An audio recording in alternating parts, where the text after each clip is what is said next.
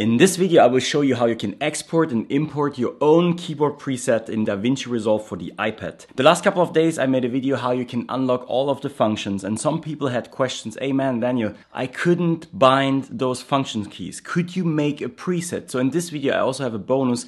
I created a preset where I already bound all of the show pages to the function keys and to control and 1, 2, 3. You can download that. It's in the description down below. But I show you now how this works.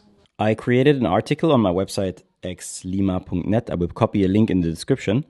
And I placed a preset for the DaVinci codes here on the website. And what I included is basically all the pages like cut page, fusion page, edit page.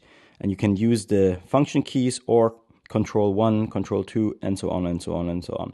I also included command here. F8 is open the shortcuts menu, so Option Command K. And to import those shortcuts, you just have to open the shortcuts menu, and then here on the top, go to the 3 dots and click Import Preset, and then you have your folder, and you can just select the preset. If you like this video, hit like, subscribe, and for more DaVinci Resolve for your iPad features and stuff in the future, I'm Daniel.